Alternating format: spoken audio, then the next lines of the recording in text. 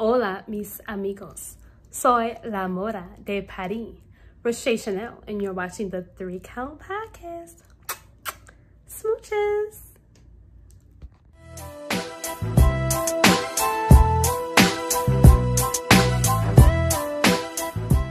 Welcome, everybody, to another great edition of the 3 Count Podcast presents Now Entering the Ring. I'm your host, Clifford Red Dog Miller, and normally I have a team. I have a team that does these interviews with me, but once again, we have COVID, and in a place where you give hot dogs and handshakes, and you run out of hot dogs, you can't do handshakes because of COVID, nobody wants to show up, so it is what it is.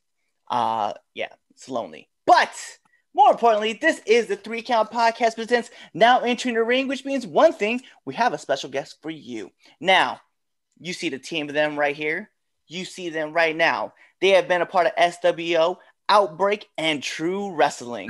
Individually, though, you've seen them at SWO, Outbreak, Flying V Pro Wrestling. One of them may have even been on WWE a couple times, and IWA Mid-South.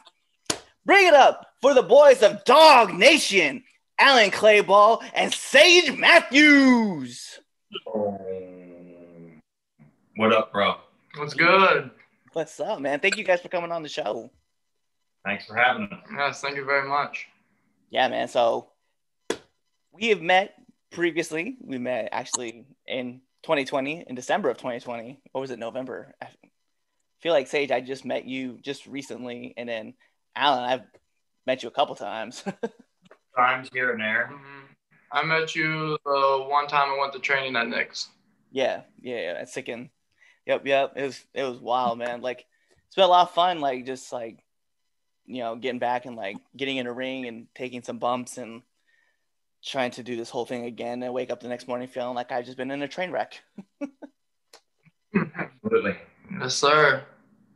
So, all right, let's get this kicked off started. So I'm just very curious, and I have to ask the first question is, who is DawgNation?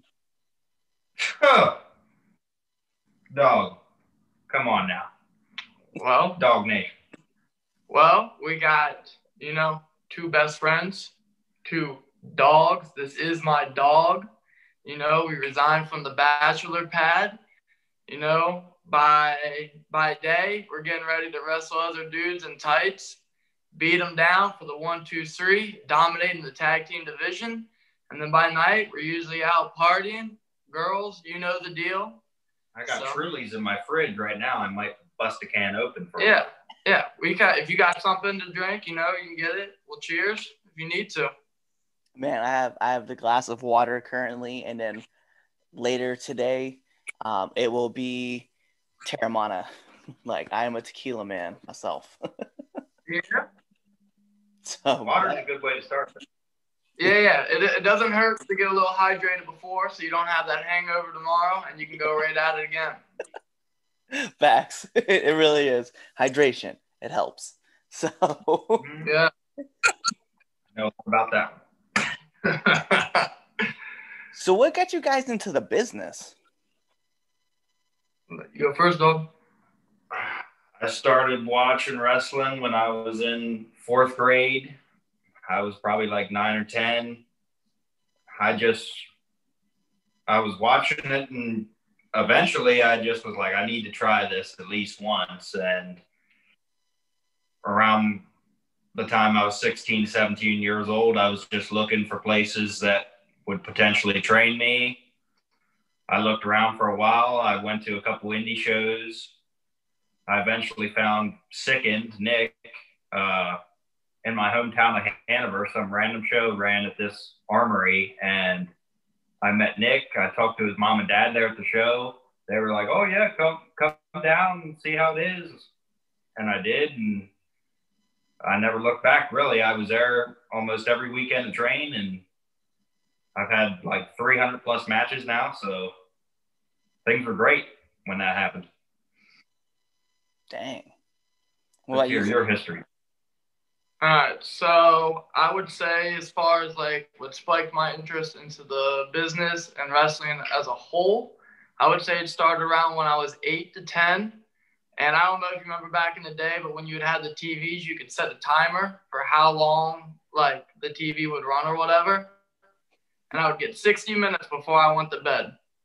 Well, I was flipping through the channels, and on was Monday Night Raw, and they announced that there was a handicap match. Now, like I said, I'm 8 to 10, somewhere around that age range. And in my little brain at the time, I'm thinking a handicap match. My mind wandered, and I really thought two handicapped people were about to fight. And I was like, I got to see this. But I shit you not, right as the bell was about to ring and the people were about to come down the ramp and all that, the timer went off.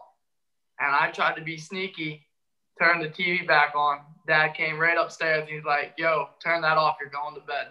And so basically that spiked my interest, and I was like, I have to watch next week. And that was that. I ended up watching, and I ended up getting hooked, obviously realizing the handicap match was not two handicapped people wrestling. And I fell out of it a little bit. And then a time that really stuck with me, I was in 11th grade, and it was the Shield coming down. And Dean Ambrose at the time was the United States champion. He's walking down the aisle. And I used to love when Dean Ambrose, now John Moxley, would like shove people off a little bit with his elbows or whatever. And just the swagger about him. Like, I was just like, yo, I'm meant to do this. Like, and I just kind of knew from there. And then long story short, unless we, hop back into this, but at 19 years old, I graduated high school at 18 and then turned 19 2 months later. And then I said, I'm going to move down to Kentucky and train at Ohio Valley Wrestling. And that was that. Oh, that's lit though, man. And that's like, not going to disregard, right? Like, I love sticking. But OVW, man, is like the place to be. It's like no front. Yeah.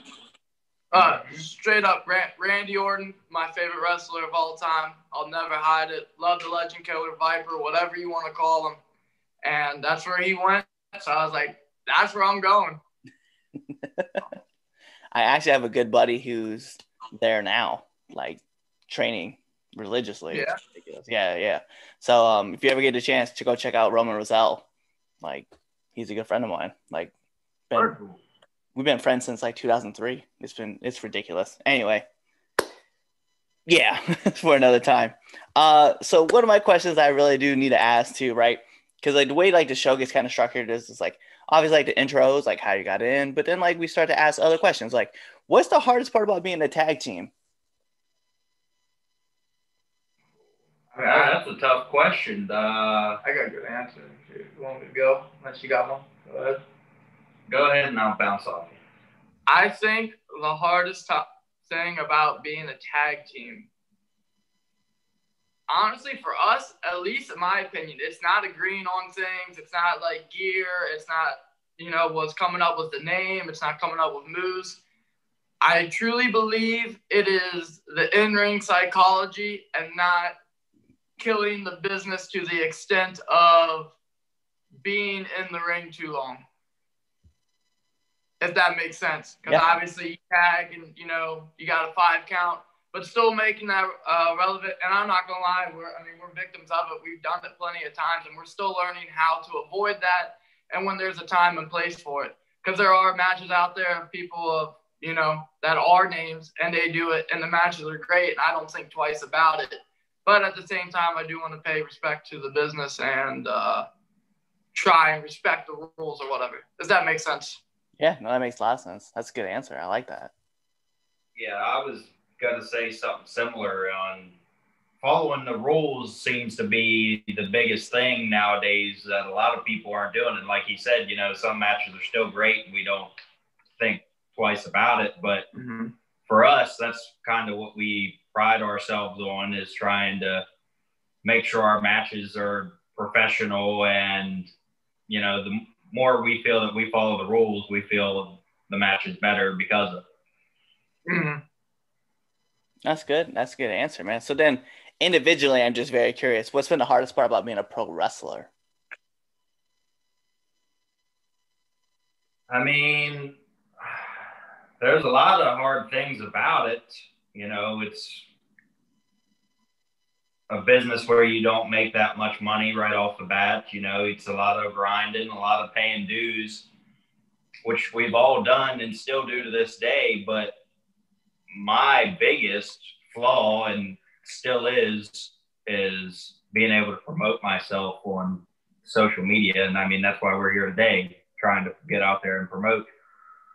But just by myself being on Twitter and Facebook and Instagram, I struggle to just, especially in COVID, be able to post content that, you know, gets us a buzz and keeps us relevant in people's eyes. That you answered, Doug? Yeah, and I'll just say, before COVID, I felt like we had a lot of steam going on, and I felt like we were doing well. And no, that's for you know, once COVID happened, just because we haven't been that relevant on social media, I felt like a lot of our steam is possibly disappeared for right now. You know, we don't know how it's going to be when things come back, and we don't know how much grinding we're going to have to do again to get the opportunities that we had coming up. You know, we had a lot of good stuff planned, and now we got to grind and do it all over again. Yeah, I would, to bounce off Dog here, I 100% would agree. As far as with I feel like us having steam, before COVID happened, we were fortunate enough to be going down to WrestleMania weekend and all that stuff. And we would have been down in Florida for a couple of days, flying back, a couple shows in Jersey. Like, we had a lot of opportunities and a lot of cool matches lined up that I feel like would have led to more. But obviously we're in COVID altogether. So in recent times, I would say COVID is the hardest thing about being a professional wrestler. I just think all the aspects that comes with it. I think that's just life in general, to be honest. It's not like, oh, it's just poor me and Alan and all the other professional wrestlers in the world that are suffering. I mean, people are suffering every day. So I would say in recent memory, COVID is definitely the hardest part about being a professional wrestler right now.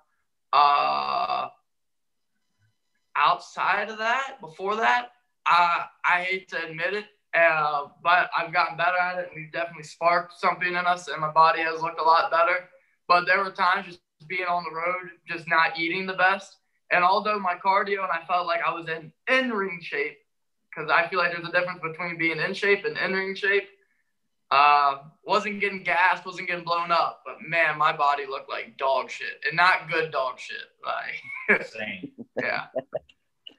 No. I understand. Trust me. I watch. I've been seeing like a lot of wrestlers put up their like pre and post videos of like what it looked like pre-COVID, then post-COVID, and then like the transformation. Even like 6 months, man, it's been crazy to watch. Like watch Manny Lemons and like his transformations. I've seen like Barrett Brown. Like those dudes are like, yeah, they really like just honed in, and then you just see them just chiseled out. I was like, I hate you guys. I'm going to be on that level too. But so let's talk about it, man. Like we get into the match, man. I just want to know, like, what's been the worst bump that you guys have taken? I haven't taken too many bad bumps, really. The only one I can think of, this was before Dog here and I were even tagging. I was tagging with a guy named JD Smooth in Pennsylvania. We wrestled Mr. Grimm and Travis Banks. And Travis Banks gave me an Alabama slam, and I just felt like I was rocked afterwards. But we finished the match, and, you know, I rolled out, and by the time we got to the back, I felt like I was already coming back too, and that was literally the worst bump I've ever taken. That was like probably 4 years ago, and you know, I don't even feel like anybody's even stiffed me really that much, except him. When I've wrestled him once or twice, and he's pretty stiff. But other than that, I've been very grateful to never even really take a bad bump.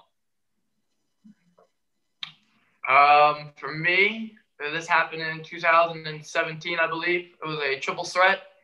It was at the Monster Factory. It was me versus Hyena Hex versus Nick Westgate. And at one point, Hex was setting me up for a superplex, I believe it was. And then Westgate came out, clocked him in the back, got him up for a power bomb. I'm at the top rope. I'm like, yo, I could hit something on Hex right now. So I did, and I did a blockbuster to him off the top rope. Well, when Westgate powerbombed Hyena Hex, his bump hit first, and then I hit second. So I got the ricochet of the boards hitting my back. So it went Hex bump, then me, and it knocked the wind out of me. Like, I don't really ever get blown up, but, like, I feel like that was the closest thing to feeling like, oh, my gosh, I'm blown up, because I was gasping for air. I was hiding it because I had long hair at the time, so my hair was in front of my face, luckily. But, like, oh my God, my body just felt rocked, and like my body was pretty sore after, but it didn't hurt in the moment. I was just gasping for air. That second wind, or the second ricochet of the boards hitting me, just knocked the wind out of me. Oh man, that's rough. We've had a Hyena X on the show too. We've had him on, and we've talked about one of his worst bumps where he decided he was doing a corkscrew. I have to remember how story went. He was talking about he was supposed to do a moonsault, but instead he did a corkscrew, which bought him more time, and everybody was already falling, and he just hit the ground. Yeah, I can believe it.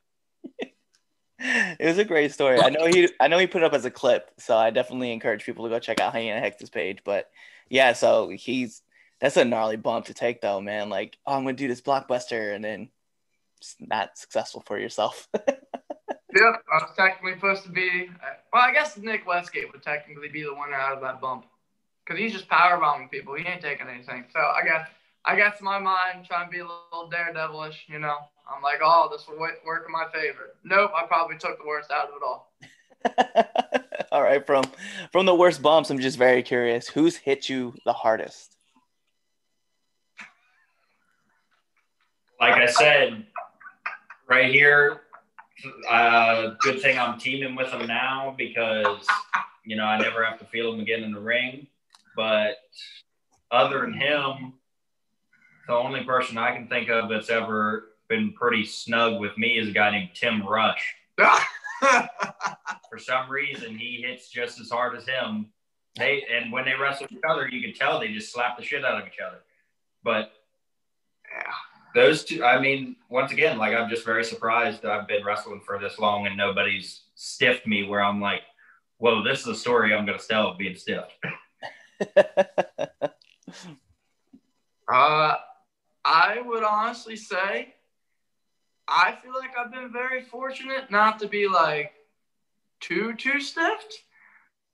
I will admit I can be very stiff. Obviously, like he has said, I've definitely gotten better over the years. However, if I am close with you and, like, you should know it's coming, just because, like, when you're I forget who said it, but they said, like, when you're in the ring with your friends, it's when you hit the hardest.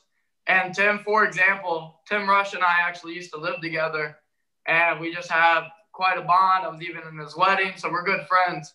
And Tim probably has hit me the hardest, but you best believe I hit him just as hard back. So definitely a lot of welts and a lot of bruises when I wrestled Tim.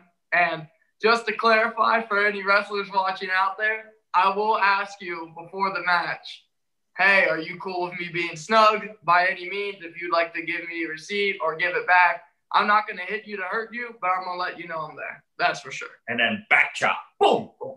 Yeah. I'm going to let you know I'm there. I mean, I understand the idea of our sport is to, protect each other. And I'm not here to hurt anyone. But like I said, I'm going to let you know I'm here. And by all means, do the same to me. And, I very easily could be stepped to the point where I'm like, whoa, I ain't no tough guy, but I love wrestling. So I was thinking about that too, because I was running a practice match with one of my really good friends. And actually, I'll send you the video afterwards. You can hear it in the background. Actually, Alan, you were there when it happened. Oh. But in the background, you can hear, hey, get ready to see some of the stiffest shots you're gonna see. And like, yeah, me and my best friend went to town, been just like laid in form after form. Oh, for sure. It's right. You're right. You're gonna hit your friends the hardest, because like I know a lot of the other guys. I like to be snug too, but like you're not wanting to get snugged, like I'll be like, all right, like. No, for sure. And I respect anyone that says, like, because obviously the objective of wrestling is to, be safe, protect one another. And if someone's like, I don't feel comfortable if you snugging me, like, no, not a problem. Won't think twice about it. Right. I've heard that too, though. Like, I know, like, I had a friend, he was wrestling down in the South, and right off the jump, like, they were going to do, like, the Strike Fest, and he hit a dude, and the first thing he heard was like, oh, come on, brother, lighten up. What? No. But, all right, so after the match, everybody has one of these things that happen, so I'm very curious. Like, what's your post-match meal? Post-match meal. Well, see, this is a used to post-match meal. I always have a milkshake after my matches, but now I've been cutting back on them. I was thinking that's probably something I should not do post-matches anymore. But, I mean, usually it's always just something quick, like wherever we can stop real quick, a Sheetz or a Wawa. I feel like that's always where we end up hitting after a show, is just hitting the gas station and then heading home. That's true. If it was up to me, my post-match meal would be Chipotle, but I don't want my Chipotle fresh. But usually by the time we end the show, Chipotle is no longer open. So for a while there, because I would treat myself, because I'd watch what I'd eat before. Like I said, body's not looking the best. So I'd try and watch what I ate for the day. But I would always treat myself usually to 2 Slim Jims and Chewy Sprees. I love candy. So I got quite the sweet tooth. And then obviously we would eat whatever was whole, but that would be my treat to myself, would be 2 Slim Jims and Chewy Sprees. Okay. That's kind of cool. That's lit, though. Like, get the idea going on. And I also know, like, every one of these wrestlers, every personality I've ever met in the business so far, so whether it's a ring announcer, commentator, managers, faces, heels, they all have one of these, and I'm very curious about your guys's. What's been one of your guys' fan favorite interactions? Or favorite fan interaction? That would be a better way to say that. Favorite fan interactions? As, like, that we've interacted with fans, or just all time? Just all time. Just one of them. Because I know, like, everybody has like, oh, well, but I have so many. I'm like, all right, well, just pick one. Well, this was before DawgNation was a thing. I was doing a AC Wolf werewolf character.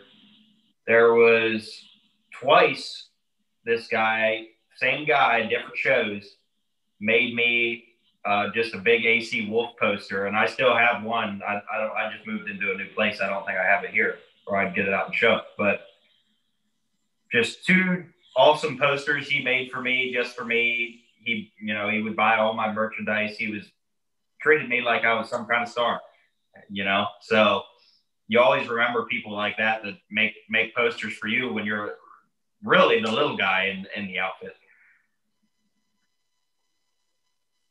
That your answer? Yep.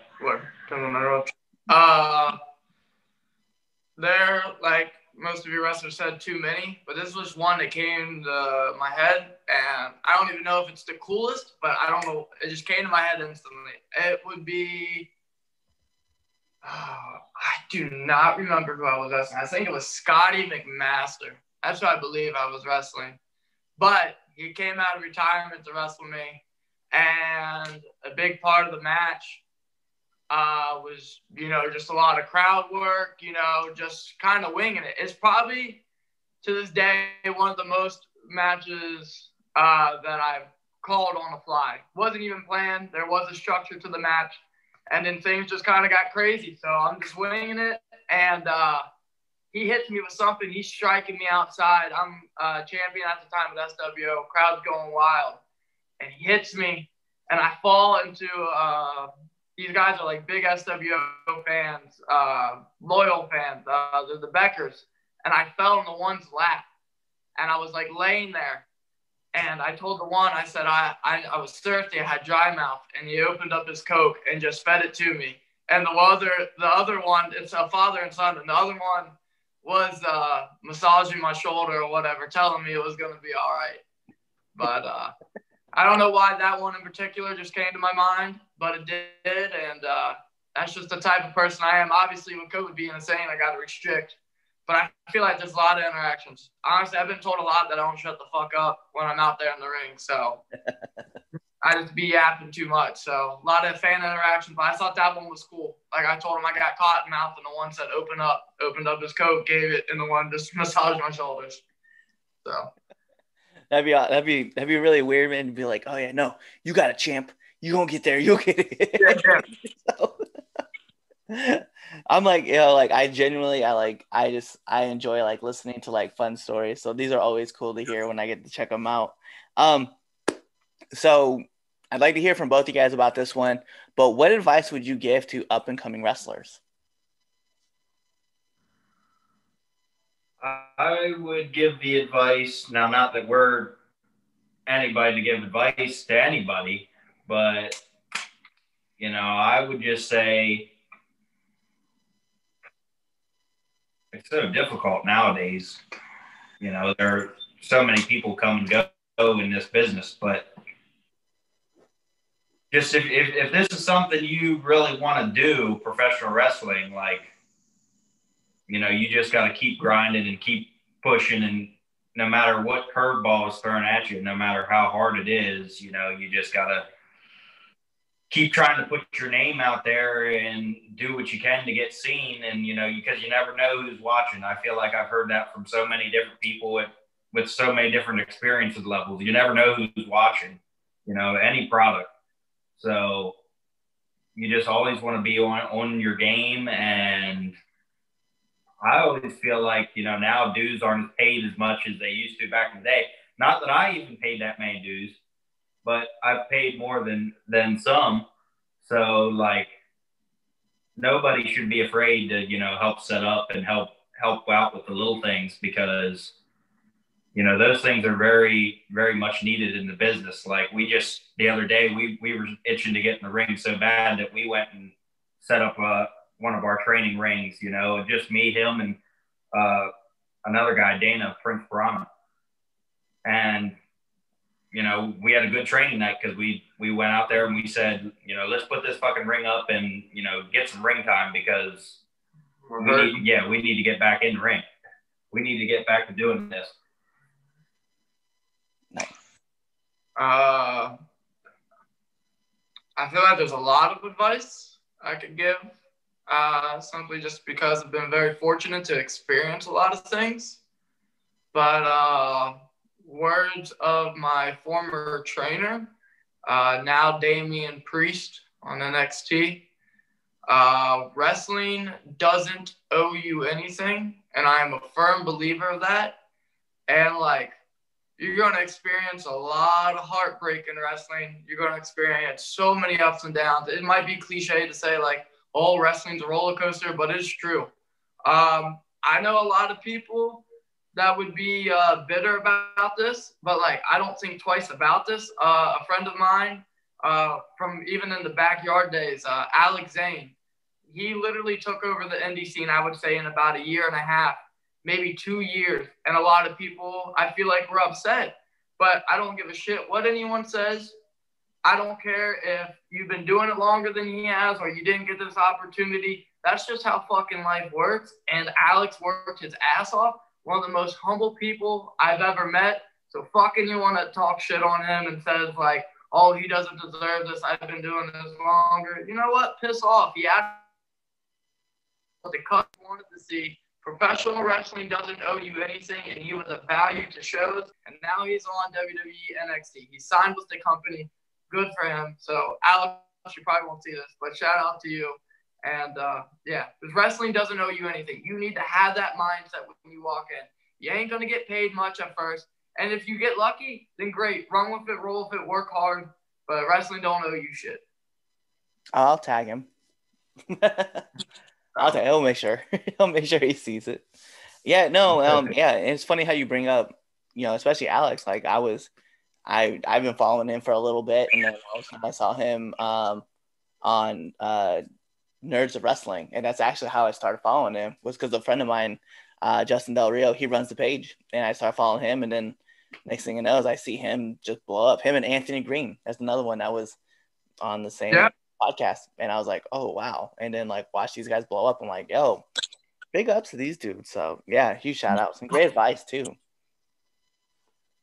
I was gonna tell you, I was at Punishment Martinez's last match in NXT before he became Damian Priest.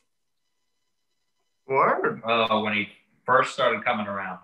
Yeah, so when he was up at NXT Bel Air, and it was the last match that he had as Punishment Martinez with Keith Lee, which was a phenomenal match to start with. But yeah, it was those two, and then Keith won, and Punishment went to the back, and then the next week on NXT, these vignettes came out for Damian Priest, and I was like, I realized I was like, dang, that's crazy. All right, but that is it for the big, hard-hitting questions here at the 3 Count Podcast. But we do have the best segment of all time in any podcast. I'll say it right here. The 3 Count Podcast 10 count questions. And here's how it works. We're going to fire off questions. I need an answer from both of you. But to be rapid quick, and it's got to be the first answer that comes to mind. So, got him. You go first, dog. Just gonna. Yeah, you guys can answer. You can answer simultaneously too, so that's cool. But here's how it goes. We're going to put the imaginary timer on the clock. Bing! And here we go. SmackDown or Raw? Raw. Favorite TV show?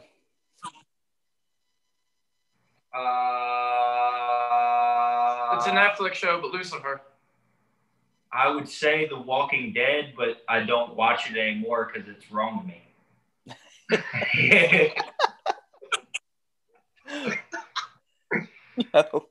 One match you would recommend to your friends? Cesaro and Sami Zayn, NXT Arrival.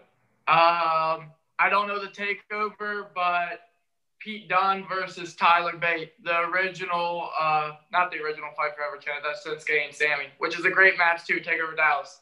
But Tyler Bate and Pete Dunne, I think is phenomenal. That is a great match. It's good. Takeover. Pete Dunne won. Yeah. Favorite movie? Taken. Liam Neeson. Good movie. The Dark Knight. Christian Bale. That's good too. I like that too. I like that. It's a Friday night. What are you doing? Drinking. Come on now. Right now, yes, drinking. I wish it would be wrestling and then drinking after. Well, yeah. But wrestling, then drinking. Yes. Favorite color? Gold. Silver. Okay. Batman or Superman? Batman. It's just like the way you said it. All right. Favorite podcast? 3 Count. Yours. It's not coerce at all, man. It's not coerce. It's not. All right. Nominate someone to be on the podcast. To be on the podcast. Oh boy, dog. Have you had Nick on here yet? Damn it, that's what I was gonna say. Second? Yeah, Second was he was our second guest ever. Yeah, son of a gun. Have you had Ruckus on here? Yeah, no, not yet. Actually, Ruckus is on my dream list. I have him on my list right now. I think Ruckus would have some awesome stories. All right, Ruckus is a good one. Yeah. You should hit up our boy Ace Dallas. He's a good friend of ours. He's an interesting character. I'm sure he'd have fun being on this podcast. No, he would do great on here. Yeah. One of our best friends for sure. Okay, bet. So, he's a school teacher too, so he'd have great insight. Yep. Awesome. And last but not least, my favorite question to ask every single guest that comes on this podcast: favorite curse word? Fuck. Yeah, fuck for sure. Well, that's it for all of the questions I have to ask. All I need from you guys now is to let our listeners and our viewers know where they can find you. Oh God, let me grab my phone. I'll go first.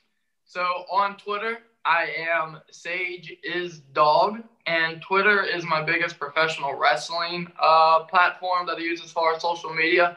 My Instagram is kind of more towards like personal life, but also wrestling. That is at I'm Harrison. IMHARRISON. But Twitter, give me a follow at Sage is Dog, all lowercase. My Twitter is at Alan Clayball. Alan, ALAN, capital A, Clayball, capital C, CLAYBALL.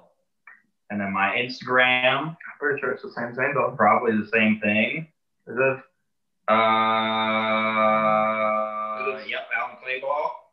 And then Facebook, Alan Clayball. So, and then my real spelling of the last name, CLABAUGH. But wrestling spelling, CLAYBALL.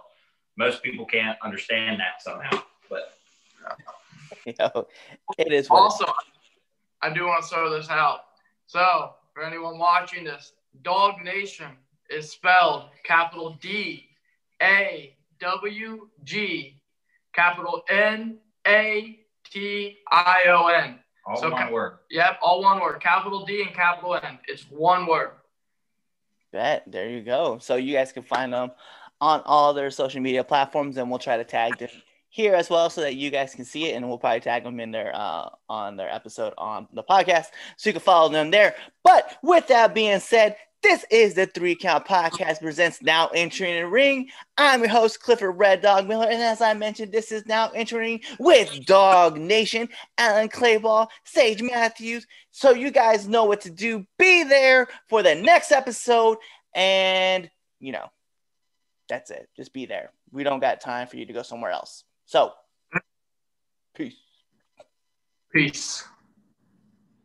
What's going on, 3 Count Nation? I'm Clifford Red Dog Miller with the catchphrase. But what I really want you to do right now, go to twitter.com, right? Go over there, find us at the 3count_pod, give us a follow, give us a like, give us a comment. We want to talk to you guys. Go to IG at the 3 Count Pod. Give us a like, give us a follow, leave us a comment. We want to interact with you. Go to youtube.com, give subscribe, turn the bell on, turn the notifications, leave a comment.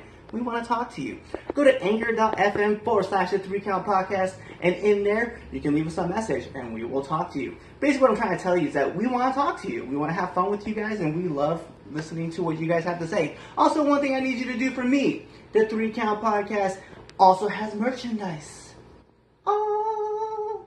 At ProWrestlingTees.com/the 3 Count Pod. Please go buy our t-shirts. We love you guys, and we hope you love us too. So, show us some support, please.